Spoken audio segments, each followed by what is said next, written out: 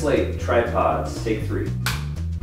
A solid tripod is one of the most important pieces of gear you'll buy. Camera technology comes and goes, but a good tripod will last for many years.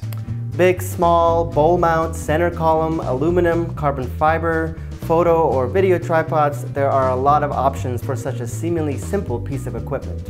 So we've come up with a quick list of things to look for in a perfect tripod. Number 1, how much does it weigh versus the load it can carry? For documentary work, you'll likely need to carry your tripod with you all day. So look for something that's strong enough to carry your camera, but not so heavy that you'll need a helper to carry it around. Carbon fiber is a good option. Number 2, a leveling base. In order to quickly get your camera level and allow you to properly pan and tilt the camera, you need a leveling base. And on traditional video tripods, this is included with the bowl mount. But you can also add a small leveling base to any photo tripod. And some models even have a leveler built into the column, like this one. Number 3, how tall is it?